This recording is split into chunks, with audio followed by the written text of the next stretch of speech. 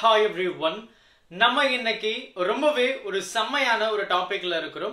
So நேத்து வந்து பாத்தீங்க அப்படினா நம்ம வந்து இண்டக்டர் அப்படிங்கற ஒரு கான்செப்ட் ரொம்ப தெளிவா நம்ம டிஸ்கஸ் பண்ணியிருந்தோம்.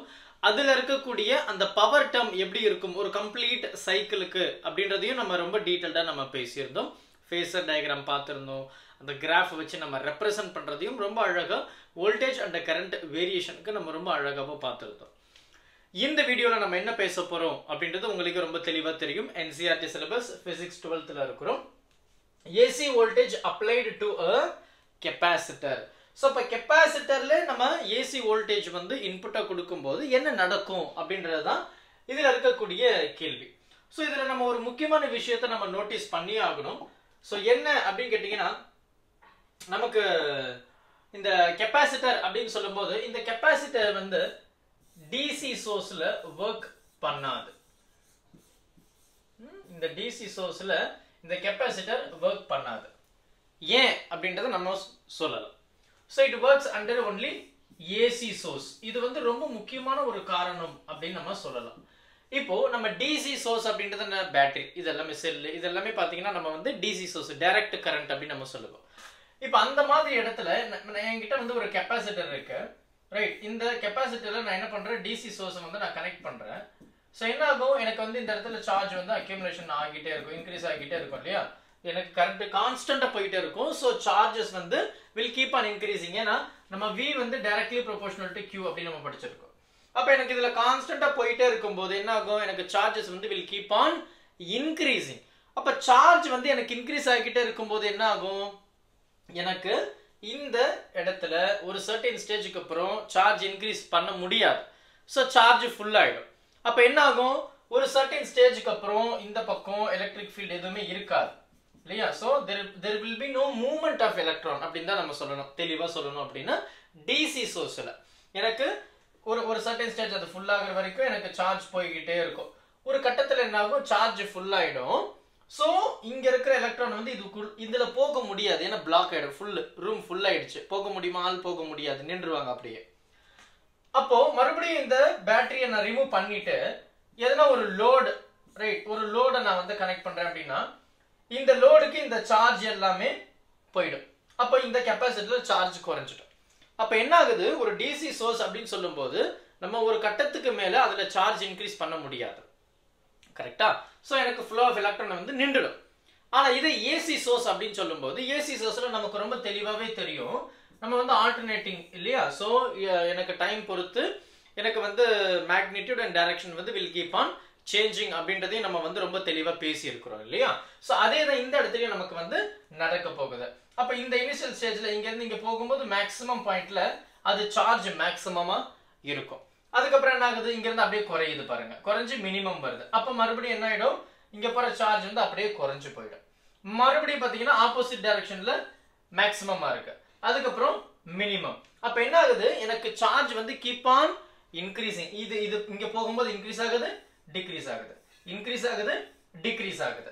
அப்ப இந்த மாதிரி இன்க்ரீஸ் டிக்ரீஸ் இன்க்ரீஸ் டிக்ரீஸ் ஆகும்போது எனக்கு என்ன ஆகுது இந்த சார்ஜ் ஆகுது, டிஸ்சார்ஜ் ஆகுது, சார்ஜ் ஆகுது, டிஸ்சார்ஜ் ஆகுது. அப்ப என்ன ஆகுது அப்படின்னு கேட்டீங்கன்னா எலக்ட்ரான் மூவ்மெண்ட் வந்து கண்டினியூஸா இருக்கு.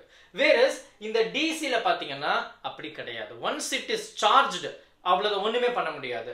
சோ DC சோர்ஸ் நம்ம பயன்படுத்த முடியாது. இந்த இடத்துல நம்ம முக்கியமா கவனிக்க வேண்டிய ஒரு விஷயமே அதுதான். சரியா? சரி, இப்போ அதனால தான் நம்ம இந்த இடத்துல DC சோர்ஸ் நம்ம வந்து பயன்படுத்துறோம். சோ நம்ம வந்து ஆல்ரெடி நம்ம படிச்சிருக்கிறோம். என்ன படிச்சிருக்கிறோம் அப்படின்னு கேட்டீங்கன்னா இந்த DC சோர்ஸ் AC அப்படின்னு சொல்லும்போது நம்ம பொதுவா வந்து நம்ம வோல்டேஜ் சப்ளை பண்ணும்போது என்ன ஆகும் எனக்கு வோல்டேஜ் சப்ளை பண்ணும்போது எனக்கு சார்ஜ் வந்து இன்க்ரீஸ் ஆகும். இது நம்ம வந்து படிச்சிருக்கிறோம் இல்லையா? சார்ஜ் வந்து directly proportional to voltage applied அப்படின்றத நம்ம படிச்சிருந்தோம். சோ இதுல வந்து கான்ஸ்டன்ட் எடுத்திருப்போம். So which is equal to Q அப்படின்னு சொல்லுவோம். So V which is equal to Q by C அப்படின்றதையும் நம்ம வந்து ரொம்ப தெளிவா படிச்சிருக்கிறோம் இல்லையா? சோ இத வந்து நம்ம கெபாசிட்டர் அப்படின்ற கான்செப்ட்ல we discussed. அப்ப இந்த இடத்துல பாத்தீங்கன்னா எனக்கு சோர்ஸ் யாரு ஆல்டர்னேட்டிங் தான் இல்லையா? எனக்கு ஆல்டர்னேட்டிங் தான் இருக்கிறது சோர்ஸ். அப்ப இந்த இடத்துல பாத்தீங்கன்னா இந்த ஆல்டர்னேட்டிங்ல எனக்கு கீப் ஆன் ஃப்ளக்சுவேட்டிங்.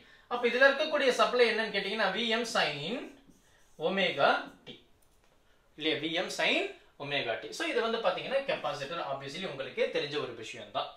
அப்ப இந்த இடத்துல நம்ம வந்து Kirchhoff's loop rule பயன்படுத்தும் போது product of current and resistance வந்து which will be equal to the applied or the total EMF அப்படி நம்ம சொல்லலாம். So இதுதான் நமக்கு இருக்கக்கூடிய அந்த term. So V அப்படின்றது நம்ம கொடுக்கக்கூடிய அந்த supply which is nothing but Vm sin omega t which is equal to what? Q அப்படின்றது வந்து அதுல இருக்கக்கூடிய charge and C அப்படின்றது அதுல இருக்கக்கூடிய அந்த capacitance. இது அப்ப நமக்கு எல்லாமே ரொம்ப தெளிவா தெரியுது. So நம்ம என்ன கண்டுபிடிச்சிருக்கிறோம்? வோல்டேஜ், அதாவது இந்த அப்ளைடு வோல்டேஜ் இது வந்து நமக்கு வந்து தெரியும். இப்போ நம்ம இங்க என்ன பண்ண போறோம்? ரெசிஸ்டன்ஸ்ல சரி, இண்டக்டர்ல சரி, and even in capacitor we are going to compare, அதாவது இந்த phasor diagram நம்ம ரெப்ரசன்ட் பண்ணுவோம் இல்லையா, வோல்டேஜுக்கும் கரண்ட்டுக்கும் இருக்கக்கூடிய வேரியேஷன் what will be. நம்ம ரெசிஸ்டன்ஸ்ல பாத்தீங்கன்னா இன் ஃபேஸ் அப்படி நம்ம பேசியிருந்தோம். எப்பெல்லாம் கரண்ட் ஜீரோவோ அப்பெல்லாம் எனக்கு வோல்டேஜ் ஜீரோ, எப்பெல்லாம் எனக்கு கரண்ட் மேக்ஸிமமோ அப்பெல்லாம் எனக்கு வோல்டேஜ் மேக்ஸிமமா இருந்தது இன் ஃபேஸ் அப்படி நம்ம சொல்லியிருந்தோம். ஆனா இண்டக்டரை பொறுத்த வரைக்கும் பாத்தீங்கன்னா வோல்டேஜை விட கரண்ட் 90 டிகிரி பின்னாடி இருக்கிறதையும் நம்ம கவனிச்சிருந்தோம் இல்லையா. அப்ப இந்த இடத்துல எப்படி இருக்க போகுது? So we are going to get the current, அவ்வளவுதான் சிம்பிள். அப்ப இதுல இருந்து நமக்கு கரண்ட் வேணும் அப்படின்னா current which is equal to what? dq by dt. ஏன்னா எனக்கு வந்து alternatingly it depends upon the time, it is keep on changing, alternating. So அப்ப d times, அப்ப டைம் வந்து அங்க டிபெண்டன்ட் தான். So which is equal to d times q அப்படின்றது நமக்கு இங்க கொடுத்திருக்காங்க Vm sin omega t divided by நமக்கு என்ன இருக்கு dt.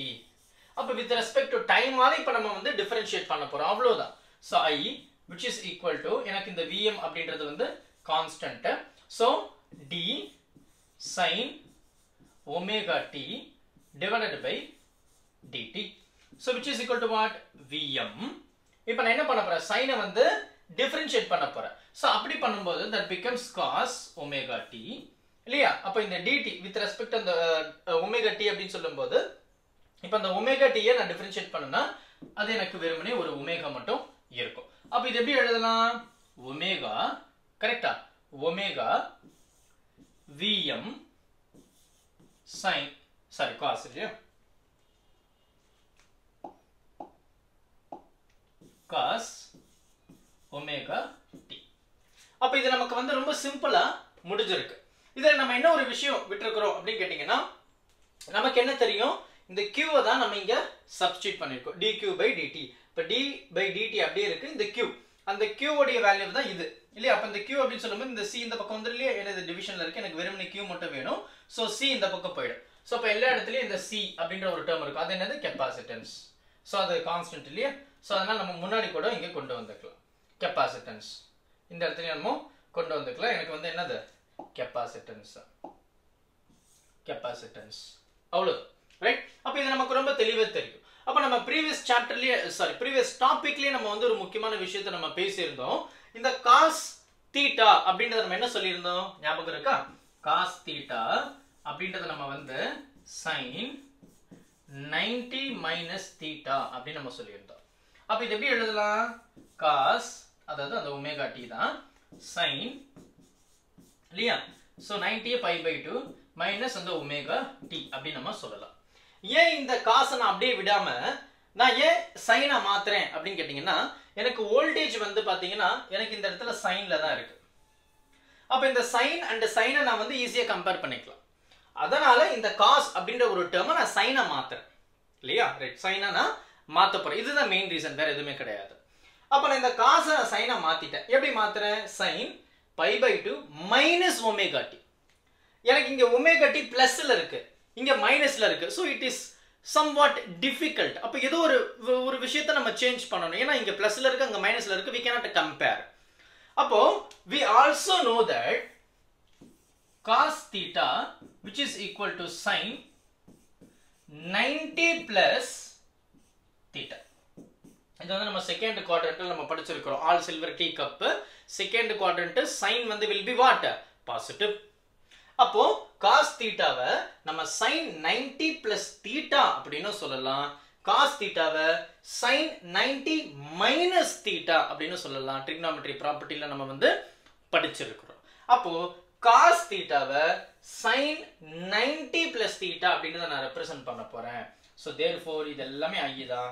so I equal to இந்த ஒமேகா இருக்கு, அந்த C இருக்கு, இந்த Vm இருக்கு. So instead of cos omega t, I'm going to replace that as sin pi by 2 plus omega t. சரியா? omega t. இப்படியும் சொல்லலாம். இப்போ இந்த term இருக்குல்ல, இந்த term என்ன சொல்றாங்க அப்படின்னு கேட்டீங்கன்னா I maximum அப்படின்னு சொல்றாங்க. sin இது என்னது ஒமேகா t அப்படின்னு எழுதிக்கலாமா முன்னாடி? ஏன்னா ரெண்டுமே சேம் தான், மாற்றம் எதுவும் கிடையாது. ஸோ ஏன் இதை நான் அப்படி எழுதுறேன்னு கேட்டிங்கன்னா, நம்ம வந்து ஆல்ரெடி வந்து ரெசிஸ்டன்ஸில் பார்த்துருக்குறோம், இண்டக்டரில் பார்த்துருக்குறோம், ரைட்? அப்போ இது கரண்ட் அப்படின்றது வந்து நம்ம என்ன சொல்லுவோம், வோல்டேஜ் பை ரெசிஸ்டன்ஸ். ஸோ அதை தான் இங்கே எடுக்க போகிறேன். இப்போ இது வந்து வோல்டேஜ்னு வச்சுப்போம், Vm அப்படின்றது வந்து வோல்டேஜ். இந்த ஒமேகா சி வந்து கீழே இப்படி வராது, ஏன்னா அப்படியே வந்ததுன்னா மேலே போகும்போது இன்வெர்ஸாக மாறிடும். இது அப்படியே மேலே போச்சுன்னா என்ன இருக்கும், இப்படி இருக்கும். பட் நமக்கு ஒமேகா சின்னு இருக்கு, அதுக்காக நான் என்ன பண்ண போறேன்னா, அதுக்காக 1 divided by ஒமேகா சின்னு போட போறேன். அப்ப இது பாருங்க, இப்போ இது மேலே போச்சுன்னா இன்வெர்ஸ், மறுபடியும் மேலே போச்சுன்னா நார்மலா மாறிடும். அப்போ which is equal to what, Im அப்படின்னு நான் சொல்றேன். அப்ப இந்த ஒரு டேர்ம் இருக்கு இல்லையா, இதை நான் ரெசிஸ்டன்ஸ்னு சொல்றேன். இதை நான் வந்து ரெசிஸ்டன்ஸ்னு சொல்றேன். என்ன ரெசிஸ்டன்ஸ் சொல்றேன், கெபாசிட்டிவ், இல்ல கெபாசிட்டிவ் ரெசிஸ்டன்ஸ்னு சொல்றேன். அப்போ Im which is equal to Vm by capacitive resistance, so XC. அப்ப XC அப்படின்றது என்ன, XC அப்படின்றது 1 by omega C, அவ்வளவுதான். அப்போ இந்த கெபாசிட்டன்ஸ் எதை டிபெண்ட் பண்ணி இருக்கு, ஒமேகா. ஒமேகான்றது 2πf. அப்போ frequency டிபெண்ட் பண்ணி இருக்கு. அது வந்து நம்ம முக்கியமா இங்க கவனிக்க வேண்டிய ஒரு விஷயம் அப்படின்றத நான் இங்க சொல்ல வரேன். அப்ப நமக்கு பாத்தீங்கன்னா இதுதான் நமக்கு இருக்கக்கூடிய அந்த கரண்ட், ரைட்? இதுதான் வோல்டேஜ். அப்ப இந்த வோல்டேஜ் கரண்ட் எப்படி ரெப்ரசன்ட் பண்றோம், வோல்டேஜ் அப்படின்றது என்ன, V which is equal to Vn sin omega t, கரெக்ட்டா? I அப்படின்றது வந்து Im sin என்ன இருக்கு, omega t plus pi by 2 ன்னு இருக்கு, ரைட்டா? சோ இதுதான் இது ரெண்டுத்துக்கும் நம்ம கம்பேர் பண்ண வேண்டிய விஷயம். அப்ப இதுக்கு நம்ம ஃபேஸர் டயகிராம் போடும்போது எப்படி போடலாம், ஃபேஸர் டயகிராம் ரொம்ப சிம்பிளா முடிச்சிரும் இல்லையா? So let us say this is the voltage V. Voltage பாத்தீங்கன்னா ஒமேகா t, கரண்ட் பாத்தீங்கன்னா plus pi by 2. அப்ப இண்டக்டருக்கு அப்படியே ஆப்போசிட்டா இருக்கு. அப்ப கரண்ட் எப்படி இருக்கு, வோல்டேஜை விட 90 டிகிரி முன்னாடி இருக்கு. கரண்ட் வந்து வோல்டேஜை விட 90 டிகிரி முன்னாடி இருக்கு. கரண்ட் வோல்டேஜை விட 90 டிகிரி முன்னாடி இருக்கு. வோல்டேஜ் கரண்ட்டை விட 90 டிகிரி பின்னாடி இருக்கு, அவ்வளவுதான். எப்படி போட்டாலுமே சரி, ரைட்? அப்போ கரண்ட் லீட் பை 90 டிகிரி யாருக்கு, வோல்டேஜுக்கு. இவ்வளவுதான் விஷயமே, ரைட்? அப்ப இதனுடைய அந்த கிராஃப் நம்ம எப்படி ரெப்ரசன்ட் பண்ணுவோம், if suppose this is the voltage. அப்ப வோல்டேஜ் 0 இருக்கும்போது எப்படி இருக்கு, கரண்ட் வந்து 90 டிகிரில இருக்கு. அப்ப we will start from here, இப்படி, ரைட்? இப்படி இப்படி, அவ்வளவுதான் விஷயம். சோ ஒயிட் வந்து வோல்டேஜ், கிரீன் வந்து கரண்ட். அப்ப வோல்டேஜ் 0 இருக்கும்போது கரண்ட் எப்படி இருக்கு, 90 டிகிரி முன்னாடி இருக்கு, 90 டிகிரில இருக்கு பாருங்க கரண்ட். இவ்வளவுதான் விஷயம், சரியா? சோ பொறுமையா பாரு, டவுட் கண்டிப்பா வரதுக்கான வாய்ப்புகளே கிடையாது. அண்ட் இதையும் வந்து நமக்கு பவர் கம்பேர் பண்ணிருப்பாங்க. சோ பவர் வந்து நம்ம ஆல்ரெடி நம்ம வந்து இதுல போட்டதுதான்ப்பா இல்லையா? சோ நம்ம வந்து இண்டக்டர்ல போட்டோம் இல்லையா, அதே ஃபார்மட், ஒரு சேஞ்சுமே கிடையாது. சோ வோல்டேஜ் அப்படின்றது வந்து Vm sin omega t dot, இது பாத்தீங்கன்னா Im cos omega t. அப்ப இந்த இடத்துல பாத்தீங்கன்னா Vm Im அப்படின்னு எடுத்துக்கலாம். இந்த sin omega t cos omega t, அதாவது sin theta cos theta, கரெக்ட்டா? 2 sin theta cos theta which is equal to sin 2 theta. அப்ப வெறுமனே cos theta sin theta அப்படிப்போ இந்த 2 அந்த பக்கம் போய்டும். சோ sin, அதான் இந்த ப்ரீவியஸா பண்ண அதே மெத்தட் தாங்க, sin 2 theta by 2 அப்படின்னு வரும். நம்ம already படிச்சதுதான். sin of all pi, sin of all pi, சரியா? all pi என்னது is equal to 0. அப்ப பவர் என்னது, இங்கேயும் 0 தான். அப்போ இண்டக்டர்லயும் பாத்தீங்கன்னா ஒரு கம்ப்ளீட் சைக்கிளுக்கு பவர் 0, கெபாசிட்டர்லயும் பாத்தீங்கன்னா ஒரு கம்ப்ளீட் சைக்கிளுக்கு பவர் வந்து 0 தான், சரியா? சோ பொறுமையா பாருங்க, டவுட் எதனா இருந்தது அப்படின்னா மறக்காம கமெண்ட் பண்ணுங்க. ரொம்ப சிம்பிளான டாபிக். ஸோ நம்ம அடுத்த டாபிக் வந்து இந்த ஆர்எல்சி அப்படின்ற ஒரு கான்செப்டை வந்து நம்ம ரொம்ப டீட்டெயில்டாக பார்க்கலாம். அதாவது LCR இன் சீரீஸ் அப்படின்னு சொல்லி நமக்கு கொடுத்துருப்பாங்க இல்லையா? ஸோ அந்த டாப்பிக்கை நம்ம நெக்ஸ்ட் வீடியோவில் பார்க்கலாம். Thank you. Help this with a smile.